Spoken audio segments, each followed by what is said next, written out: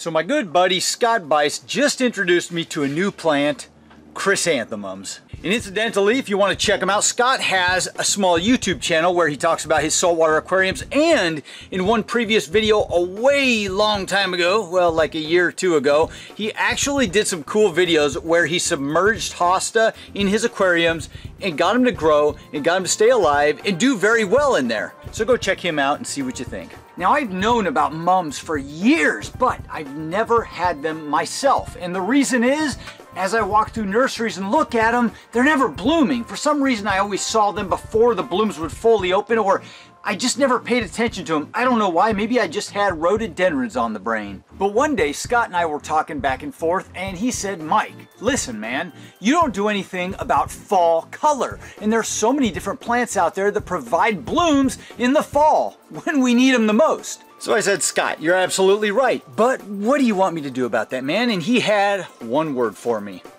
mums. So I did what any red-blooded patriotic American would do. I loaded the family up into the truck and we drove down to the big box store. And we loaded up on these. Aren't these absolutely gorgeous? When I got into the store and I saw these, first of all, they weren't in complete bloom. There were a few blooms on them opened up, but not a lot of them. And they looked like the mums I'd always seen in the past. But because Scott told me about them and they were on my mind, I started looking at them and I started noticing them. And you know what? These things are beautiful. The other best part about this is it's fall and we've got color.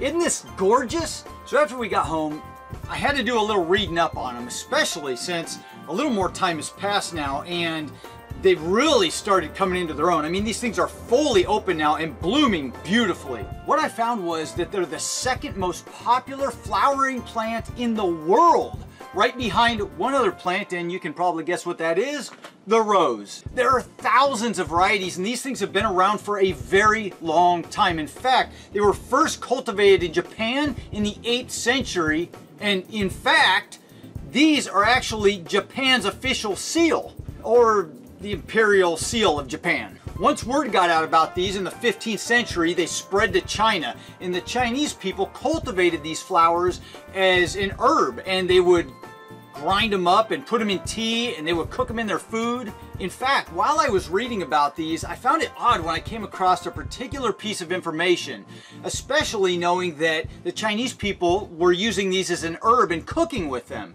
And that is, the flowers of these plants actually contain a compound called pyrethrin. The flowers are ground up, the pyrethrin is extracted from them, and then that chemical is then used in insecticides.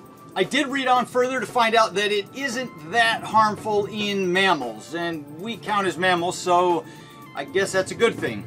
Now, there was one other little fact that I read about these that I thought was very interesting, especially for you houseplant lovers out there, and that is that NASA at one point did a study on these particular plants and found out that they reduce indoor air pollution.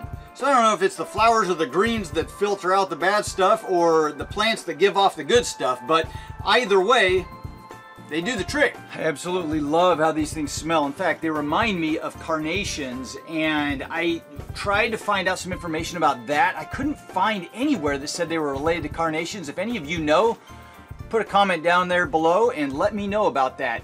But there's one thing more that we've got to talk about when it comes to these chrysanthemums. Now, this part is going to require a little bit of help from you guys, and here it is. As I was reading about these particular plants, I was getting more and more excited. As you can tell, all the information that I gained from them was absolutely positive and amazing, and I thought, these are just spectacular plants, and my mind started going to work, and I thought I could line the borders of all of my rhododendron gardens with these plants, and then they would suppress the weeds, they would keep the insects at bay, they would bloom in the fall, we'd have blooms most of the year, except maybe the winter.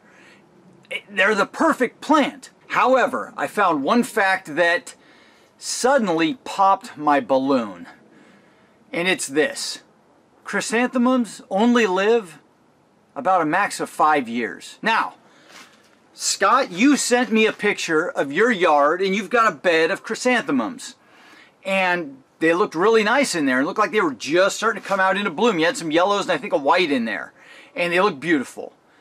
But if they only live 5 years max, I mean, you got to keep planting these things over and over and over again? Is that true? One site I went to said they only live 3 to 4 years. Now, these are beautiful, beautiful plants, and I intend on planting these around my property, and I will continue on with them because they give some really nice fall color. But for any of those of you out there who have dealt with chrysanthemums, you've got mums around your place, you've grown them for years, you're very familiar with them. Is this information true? I couldn't find anything that said otherwise. Everything was saying 3 to 4 years. One site said 5 years. Oh, that would be really tough. You're planting all these out. You're developing your landscape, and then they all die in a few years. But, you know, they are beautiful, and they do provide fall color. So all that being said, how can you beat that in the fall? Maybe some of you know how I could beat this in the fall. Let me know in the comments down below. But for now, I've got 5 different varieties of chrysanthemums. I'm falling in love with them. It's fall, and I've got tons of color here right now, and I'm absolutely loving it. So go ahead and get some chrysanthemums and enjoy the color at the wrong time of year.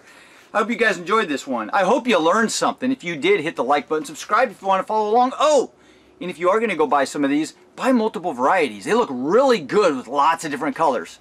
Have a fantastic week, guys, and I'll see you in the next video. Adios!